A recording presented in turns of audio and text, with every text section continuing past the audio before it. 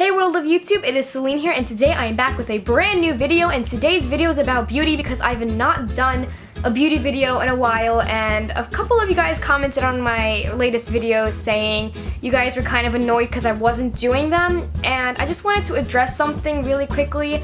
I personally love makeup videos, I love beauty videos, that's just something I love to do, but I also love to make videos just giving advice and inspirational things to help you guys be motivated a little bit more to do things that you want to do and just help you guys out in that way. So although I do enjoy making beauty videos, I also will be doing videos like I have been lately, some random ones and just some ones that I feel like ranting about. And if you could please just support my decision on that, I would really be happy because I don't want to make my channel into something I don't want to do. So I'm still doing beauty videos, I'm not canceling them out, I'm still doing them. It's just don't be surprised if you see a random video every once in a while. So for most of March, I have not been wearing eyeliner except for this past week I started experimenting with it because I'm going to New York City IMATS and I'm probably wearing eyeliner there, so I was like, I probably should not forget how to apply it. So I just wasn't wearing eyeliner for a while and I was wearing a really light eyeshadow, and this is the NARS eyeshadow in Fathom or Fathom. This was my first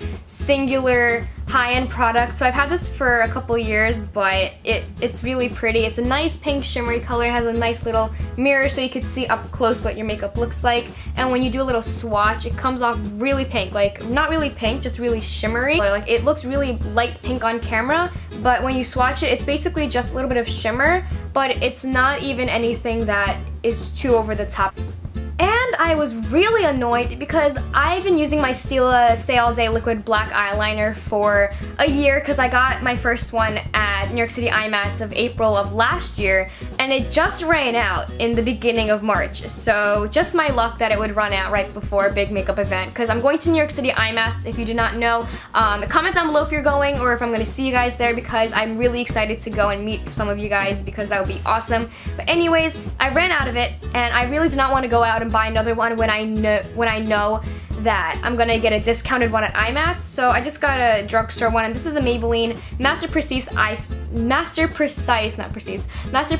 Studio Black Liner. Looks really similar to the Stila one. However, the difference is it smudges really easily. So if I'm gonna let this dry for a couple of seconds, but touch your eye during the day, you're gonna see black eyeliner on your finger, but the Stila one doesn't do that. But however, I've been wearing this for black liner, so if you guys were wondering, I thought I'd put it in this video.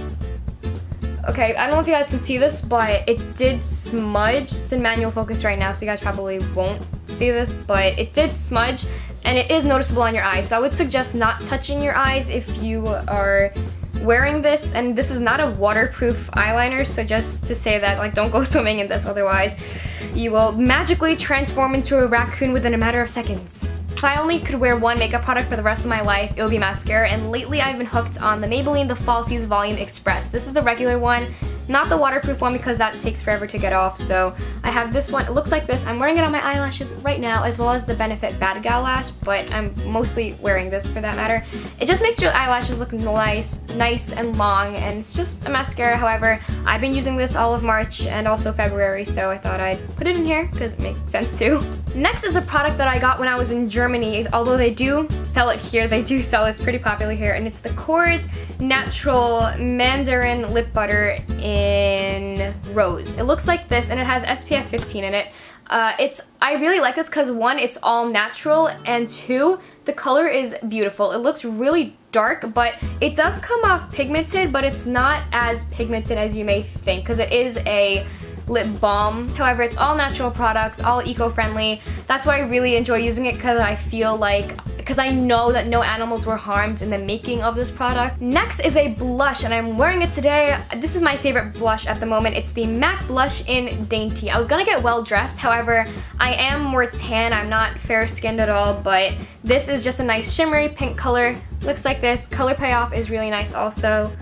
If you guys can see that, it's a very nice light pink color. Love wearing it. It's on my cheeks right now, so if you guys can see that, then I'm wearing it. It probably wore off by now though because I didn't use a primer or I didn't use a setting spray, but it's a really nice color. I would suggest it if you're looking for a nice MAC blush and you have my skin color. Skin color. Last for makeup is a foundation, and this is the Benefit Hello Flawless Oxygen Wow foundation. You guys have seen me wear this in my Valentine's Day makeup tutorial, and I really like it. I'm wearing it today. It's very, very natural. That's why I like it so much. I don't like foundations that it's visible that you're wearing foundation. I blend this to a point that it's not even visible. However, it does give me the light coverage that I need. Really nice product, and I like it because it has a pump, so that's really handy for me. So I'm gonna talk about one food favorite for a second, because I just tried this actually yesterday and I'm in love, and I have 3 of these waiting for me, and it's the Hershey's Cookies and Cream chocolate bar. If you have not tried this, I would suggest spending the $1 or $2 that it is at your local drugstore and just trying one, because they're really good. Okay, and for music, I decided to do that because I've been listening to a lot of music lately. I mean, I always do, but I've been listening to different music lately, and one man, you guys probably can see in the background of this video, is Michael Bublé. I have been in love with him because I kind of describe him as Frank Sinatra meets Today voice. Like, that's the voice he has. He's basically a jazz singer. I really like him, okay? He's a very nice singer.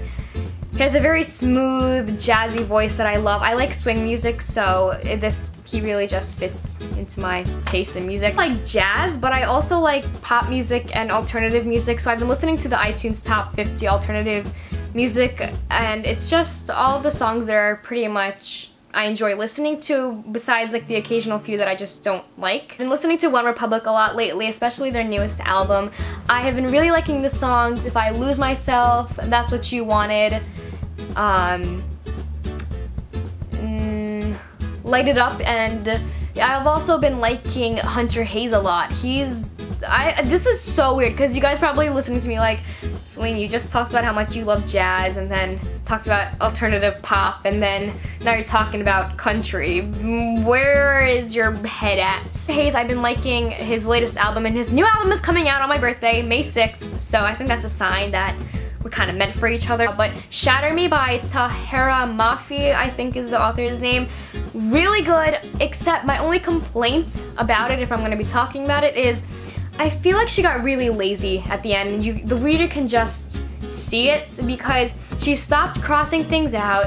She turned it into a complete different setting. She just changed it. Like, the way she wrote in the beginning of the book was way different than the last 100 pages, so I felt like I kind of had to push myself to finish the book because I just wasn't enjoying it as much as I did in the beginning.